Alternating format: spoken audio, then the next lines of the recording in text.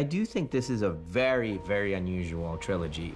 Each movie, I kind of invent a new tone and a new life, a world that these characters are living in. So it was really different for me to kind of bring characters from two different movies that I had invented earlier. Unbreakable was a completely distinct stylistic approach. People weren't making comic book movies, so it seemed silly to even mention. And then we did Split because of the reveal at the end. We couldn't tell anybody what it really was, that we were setting up a comic book villain in the Unbreakable world.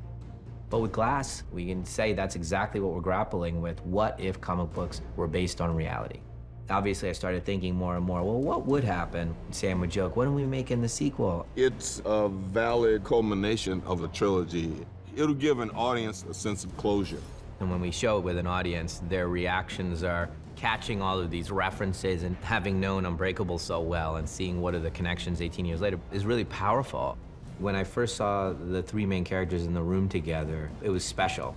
All of these characters from my head kind of all sitting together in costume was weird and fun. So the idea of making the final movie of this conversation, it was never super clear. And then when I finished Split, I started thinking more and more, what's common of these two movies? The overall theme of this movie and Unbreakable and Split too is, what do we all have inside of ourselves? What are we really capable of?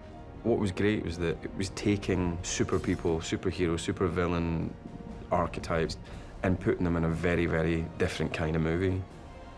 It's probably the most ambitious thriller that I've ever done. My favorite thing about this movie is that question of good and evil. First name, Mr.